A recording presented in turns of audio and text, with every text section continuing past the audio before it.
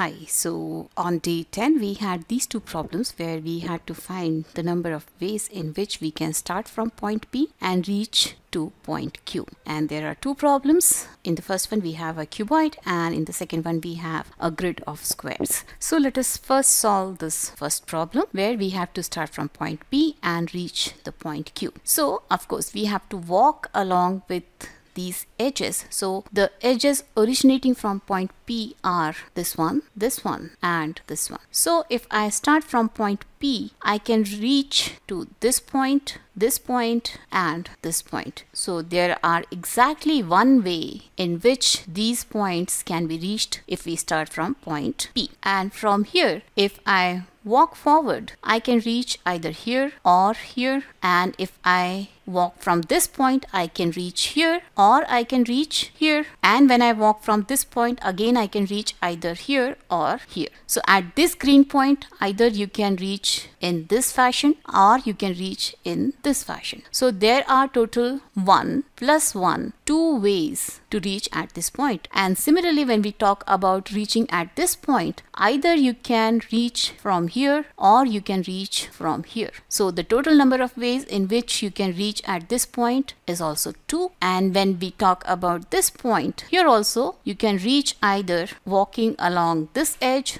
or by walking along this edge. So this point also has total 2 number of ways in which you can reach here. See, this point had 2 number of ways, this one, and this point also had 2 number of ways, which was this way or this way. And now if I talk about the point Q, our last point, here also you can either reach from this path or you can reach from this path or you can reach from this path. So since this point has total 2 number of ways of reaching here, this point also has total 2 number of ways of reaching here, and this point also has total 2 number of ways reaching here. So there will be total 2 plus 2 plus 2, that is equal to 6 number of ways of reaching at point Q. So if you start from point P, you can reach in total 6 number of ways to point Q. They will be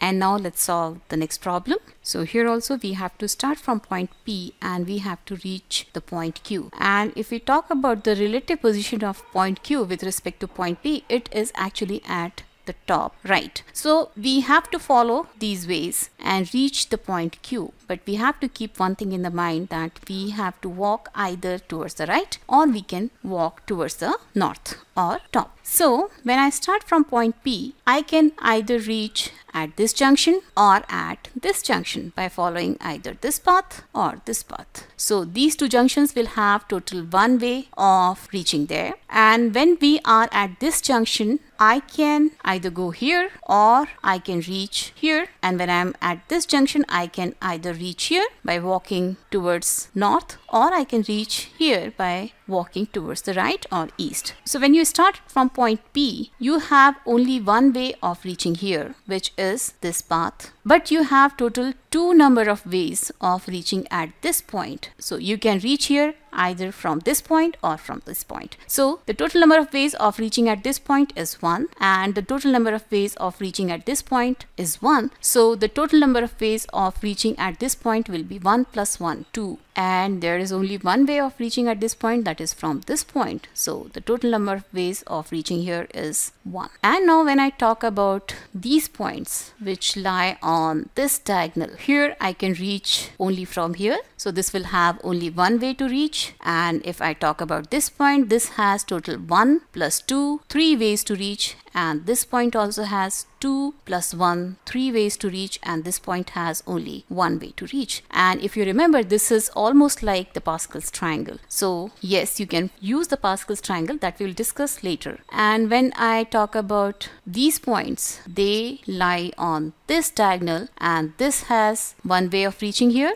only from here. This has total 1 plus 3, 4 ways of reaching over here, and this point has total 3 plus 3, 6 ways of reaching here, whereas this point has 3 plus 1, 4 ways of reaching here, and this point has only 1 way of reaching here, which is this, right? And now again when I talk about this diagonal, this has total 1 plus 4, 5 ways of reaching here. This has total 4 plus 6, 10 ways of reaching there, and this has again 10 ways of reaching at this point, and this point also has 5 number of ways of reaching there. And now when I talk about this diagonal, here you can reach in total 15 number of ways. This point can be reached in total 20 number of ways, and this point again can be reached in total 15 number of ways. And when I talk about these 2 points, this can be reached in total 35 number of ways. This can also be reached in total 35 number of ways. And when finally we want to reach here, the point Q,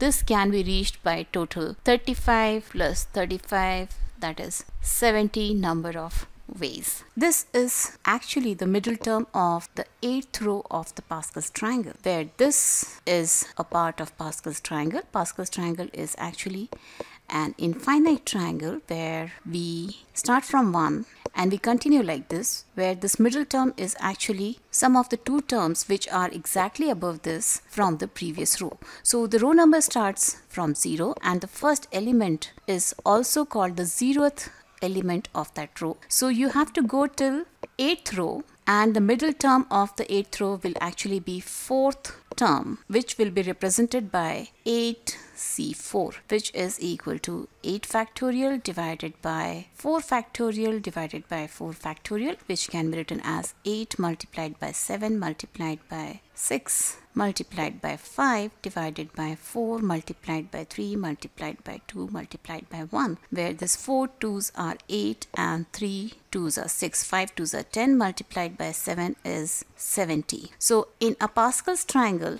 rth term of nth row is represented as NCR. So suppose if you have x number of squares in one row and there are total x number of rows, because we are talking about a square over here, then this term, then the middle term of the 2x row will actually give you the number of possible ways when you start from the bottom left point and want to reach a point exactly diagonally opposite to that. That is, if you start from this point and you want to reach here, there will be total 2x cx ways in which you can reach here, and if you start from here and you want to reach here, this will also be total 2x cx, or in this particular case total 70 number of ways to reach here. So in case of squares you can use this formula, but if there is a rectangle, then so suppose if you had this rectangle and this Q was here, then till here you can actually calculate using this formula, and after that you can manually calculate the values at these nodes and you can reach this number, which is 35. So yes, it's completely up to you which method you want to follow, and in few hours I'll be uploading problem set for day number 11. So keep watching MathSmart and bye bye till then.